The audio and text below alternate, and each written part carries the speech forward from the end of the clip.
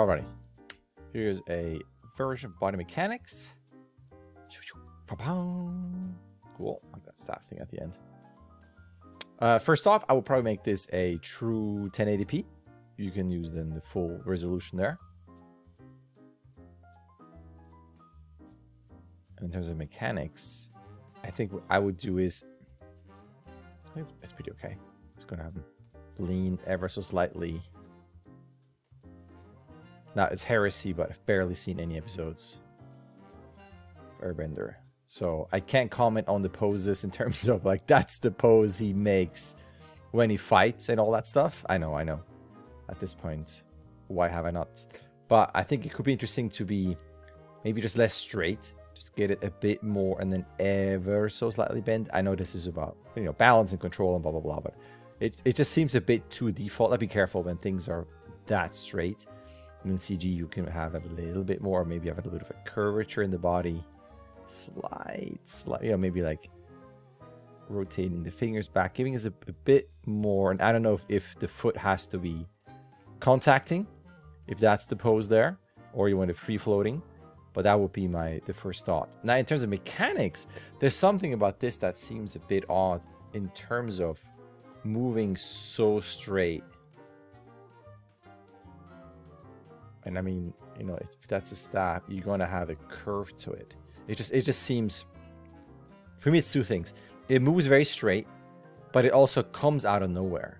As in, it's not like you can see the pressure where he pushes the foot down to engage these muscles to move over there, or he brings one foot out or one leg out first to create counter the balance, you know, to go over there, or he brings up his arm and then with the staff that creates weight that brings him over there. It's just a bit pose to pose, straight path into this. And I wonder, again, I'm not familiar enough with the show or at all, let's be honest. And maybe there's a specific way he does it in the show where he gets out of this pose, or maybe it dissipates with something, you know, where you want to curve even more. Not saying you should do something like that, but giving a bit more body mechanics love in terms of maybe anticipate for a lean and then over, or like I said, bringing anything on from this side over there to create imbalance and off balance that brings him over there, you know, or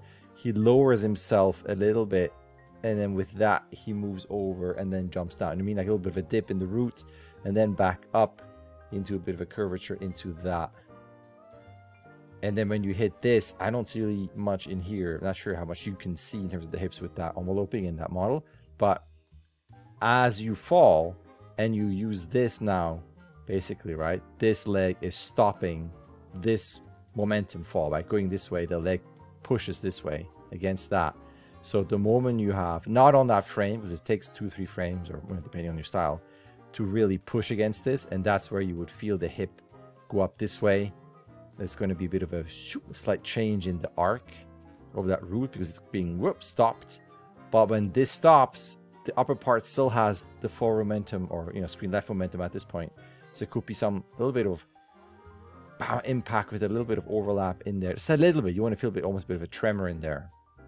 Again, not saying it should be all out of control, since he's in control here in terms of the movement. And then it depends on the style. This seems fairly naturalistic. There's nothing wrong with that.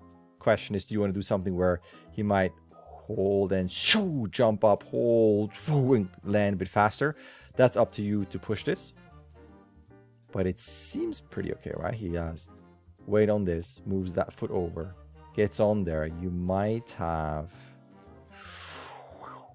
This seems almost a bit magical because he moves over there, right? Straight into the leg. So the thing that gets him up, it's tricky because the bend is away from camera. So we don't quite see the change of bend to straight in the leg. So right now it feels, that's what I'm saying, magical. It feels a bit like he's just being lifted up through wires instead of seeing the full extension on the leg with the help of the arm for a twist, which is not that much, right? Because he just moves over there and then stops. And then the question is that to kind of shield his eye to look at this? I'm assuming that's what it is here, right? Because if you play this, there's just a bit of a bit of a hiccup in terms of it's only all locks. You can see how you're starting all that movement over there, and then bam, you have a really harsh pivot off of here. I would still have some screen right translation to continue that momentum and force there. Just locks a bit too much. And it would be great to see. Yeah, it might be tricky again with those pans to see that, but you know, from a bend to a straight to really feel that push off and see it. Careful with posing where you have moments of overlap like that with tangent. I would try to keep that staff as clear as you can. Stuff like that is great. And then the landing is cool though. Yeah, I like the landing. Because you have good compression, right? Continues to go down into this. And then I like, that's all fun. I would just take this and move that over here or over there. I mean, probably more over here than here because you have a lot of stuff going on here. And the reason why I'm saying this is because at the end you have a tangent, right? You know, the back with that line here, and this is a little bit there and a little bit here, just for clean silhouette. I mean, you don't even really need this. I don't know what you're going to add to it. Maybe that's a tree, but I would then still have it here, and you can always frame the shot with foreground stuff and keep that silhouette clean. That's pretty much it. I will probably ease into the lids. Well, it's a bit sharp, but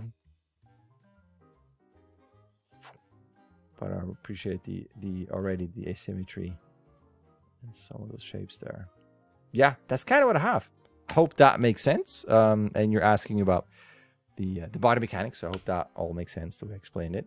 And if not, as always, questions are through email. Totally fine. Unlimited emails for questions and planning. And that's it. All right. Thank you. All right. There's an email. You can sign up. You can start whenever you want. You can submit whenever you want. You get 16 submissions. Either way, a like and subscribe would be awesome. All right. Thank you.